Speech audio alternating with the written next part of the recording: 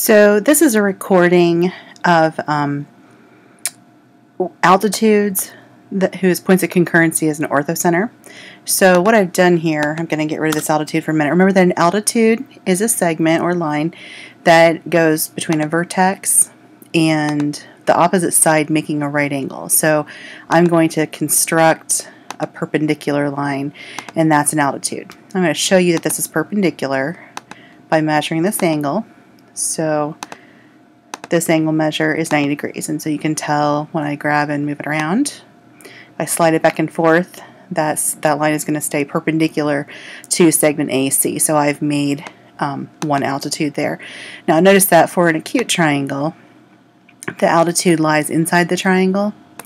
If I make the triangle a right triangle, now the altitude from B perpendicular to AC is actually one side of the triangle. And if I make it an obtuse triangle, the altitude actually lies outside.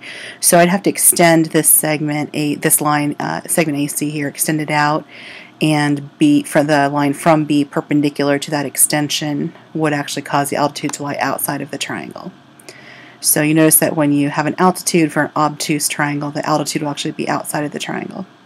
Now I'm going to construct the altitudes to all the sides. So from C perpendicular to AB, I'll construct a perpendicular, and then from A perpendicular to BC, I'm going to construct a perpendicular there too.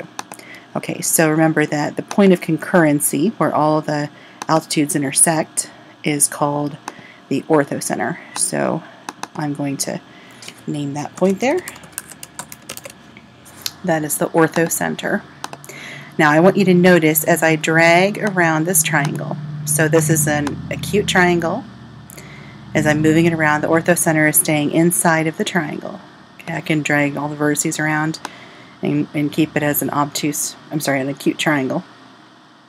The orthocenter is staying inside. So all of these are different acute triangles. Now, notice as I make it closer and closer to being a right triangle, the orthocenter is actually going to be at the vertex of the right angle, because from A perpendicular to BC is this altitude. From C perpendicular to AB is this altitude, and then your third altitude here comes from the right angle perpendicular to the hypotenuse. So on a right triangle, the orthocenter is actually at the vertex of the right angle. So I'm going to move this around a little bit more here. So let's say that I create a right angle at A. Now see, the orthocenter is at the vertex of that right angle at A. Now as you make the triangle obtuse, see what happens? The orthocenter moves outside of the triangle. So for an obtuse triangle, the orthocenter will lie outside the triangle, and the more obtuse that the triangle is, the further away the orthocenter will be.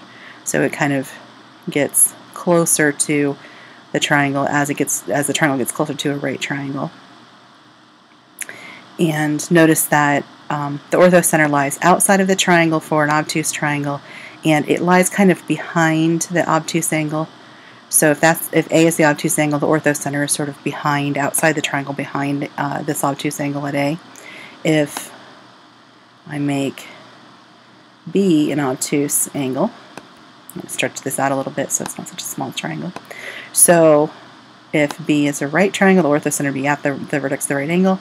If it becomes an obtuse triangle, the orthocenter stretches outside of the triangle. So it's kind of behind wherever the obtuse angle is. So again, the idea is for orthocenter, acute triangle, the orthocenter stays inside the triangle. For a right triangle, the orthocenter will be at the vertex of the right angle. And for an obtuse triangle, the orthocenter lies outside of the triangle and behind the obtuse angle.